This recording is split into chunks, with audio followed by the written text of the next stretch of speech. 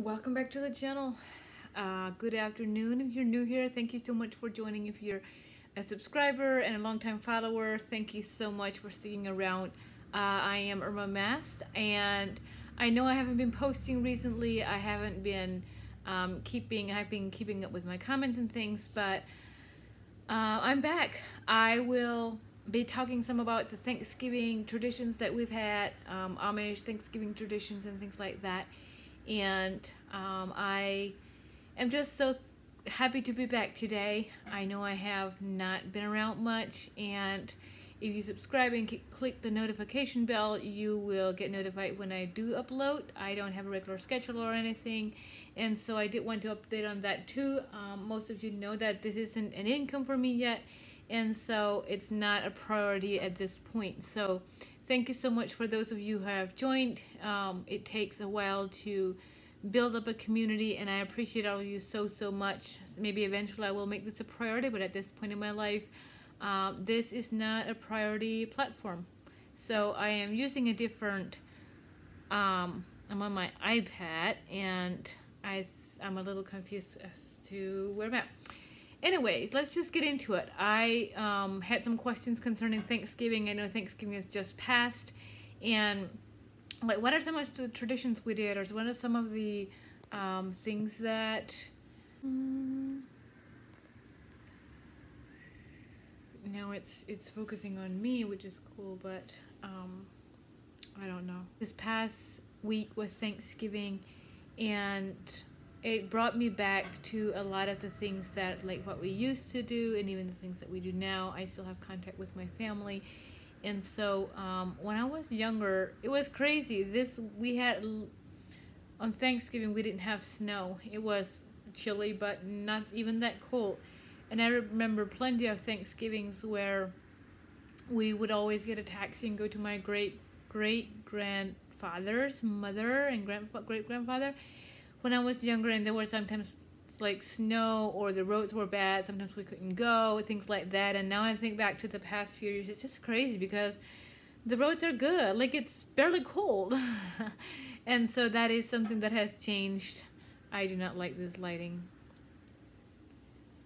Now it focuses on the back, but if I put it up here, it's just crazy how the weather has changed. I do like cold, and I do like winter, and so I think it's cool that I like it if it gets later till it gets cold. I think it just doesn't drag around quite as much in the spring. It doesn't get quite as old than if it gets cold in the fall so early. So I am in Ohio, for those of you that don't know. For as long as I can remember, it was a family tradition to go to my great grandfather and great grandmother's house.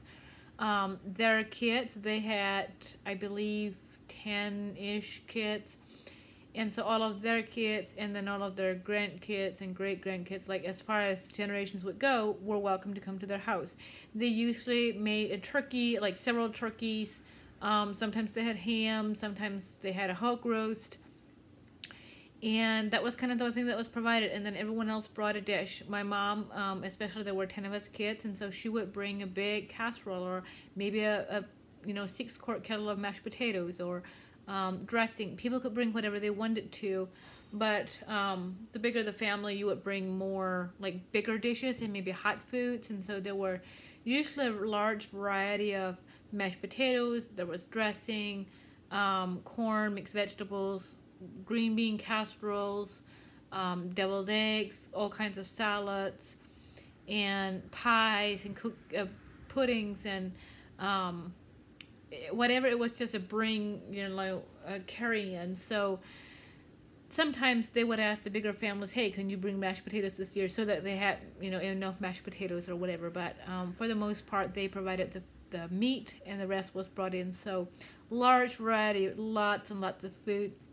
I think there were oftentimes between 100 and 200 people. Over the years, I would say it's gotten less and less, just because great-grandfather, great-grandmother passed away when I was in school. I could not tell you what grades. I would think it was more in, like, lower grades even. And so the next generation lived in that same house. One of their sons lived in that same house. There were kind of two kitchens, and it was kind of one house, but it was two living quarters. And so after they passed away, their son moved in the main part, and their grandson moved in the other part. So we continued to go on, even if in their house it was now at, at my, would have been my great uncle's place, but we could just continue to go to that place because that was the place that it was always was. It was a traditional um, place to get together. Everyone brought in meals or food, and typically we would get there 10:30, 11 o'clock on Thanksgiving morning, and have all get together, usually in the basement, and to pray, and then go cafeteria styles through all the a few tables of food. And then they would have some tables to sit around. You could go upstairs around the kitchen table. In the kitchen, there were usually chairs everywhere and anywhere, so wherever you could find a place to sit. And so most of the food was out for most of the afternoon. The fly sat right on the right spot. How cool is that? And then we would have games. I remember like Ships Ahoy. It's not a game that I hear a lot about in the non-Amish world, but it is one that the Amish still play. It's the idea of Dutch Blitz. We also played Dutch Blitz, but it's like they're full paper size cards that are laminated, and so you play on like 4 in a team. You have a large table, and you play on the floor like it's a big Dutch Blitz basically, and you can use 16 people to play. We played that. We played Dutch Blitz. There was always rook going. The guys would shoot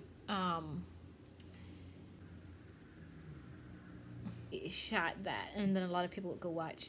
And the one thing I really remember, in the afternoon there was someone often made like pails and pails of slush, and in the afternoon they would get the slush out, and we would have slush.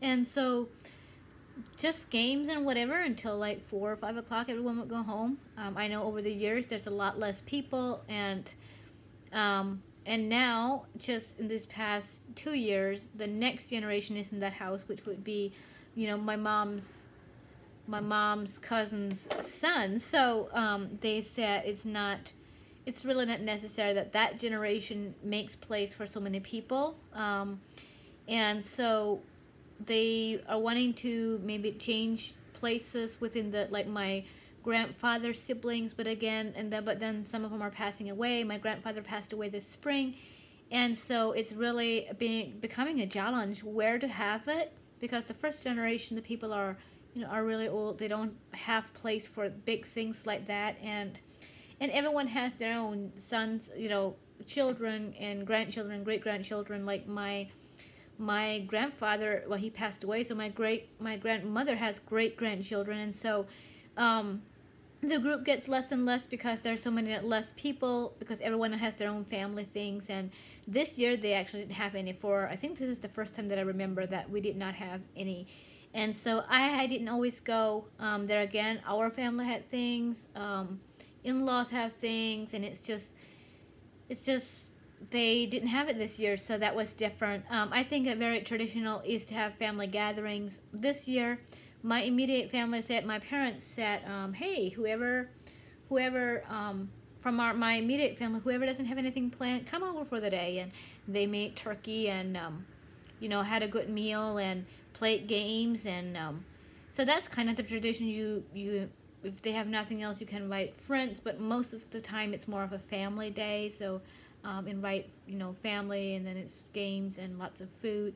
I would say a turkey or a ham, mashed potatoes, dressing or stuffing. I don't know the difference, but one of those. And then maybe pumpkin pie would be kind of the traditional, but again, there's so much variation. Our family loves turkey, and we usually eat a few turkeys, and so yeah, that's kind of the tradition that many people have. It's a day off. It's just a celebration of what we're thankful for, and the end of the harvest, and end of garden seasoning and canning season and all that. So it's something that I enjoy. I think it's awesome how it's a focus on a family day, and yeah. So I think that is all that I can kind of think of. If you have more video ideas, I would love to hear it. I will try to make a video every now and then. I'm not really able to prioritize it at this point in my life. I have a lot going on, and I have, but I might do a Q&A if you have questions or anything like that, or video ideas, anything like that. I would be happy to hear them.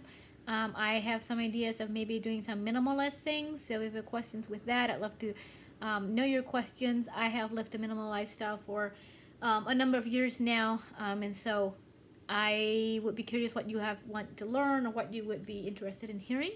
And with that, thank you so much again for watching, and I'll see you next time.